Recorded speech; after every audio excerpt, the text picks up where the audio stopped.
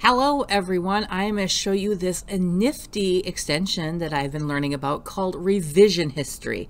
Now I've kind of seen a extension like this before called draft back, but this is even more, I think, cooler. Let me show you what it's all about. So I'm just in my personal drive here and I have a document. Now this document was created a while back and I've added to it along the way so you can see how powerful revision history is. So I've already added the extension, kind of hard to see with my black background, but it's up here. And I don't need to do anything with it because it just does its magic on its own. So let me show you. I'm going to go ahead and open up this document. And you can see the banner has been loaded across the top, and it shows some things that revision history tells you about. It talks about deletions, and you can hover over each one of these question marks to get the text in there. Large copy paste, how many writing sessions, and my active writing time.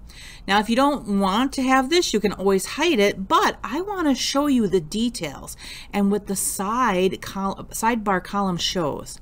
So I'm going to click that details, and you can see that the copy pasted segments, and I know these were big copy pasted segments because these are the information that I typed on the ISTE sheet of what my sessions were all about, and I always just make a copy on a Google Doc so I could see all of that.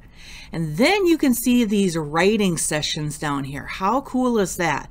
So I started the document back in February, and you can see every writing session of how much time I spent on it. So sometimes I spend a long time, other times maybe I was just making a quick edit on something here, and it even went all the way up until today. Now the final thing that revision history can show you is a drafting process replay. So I'm going to go ahead and click that, and then down here at the bottom press play, and you are going to watch my document being created.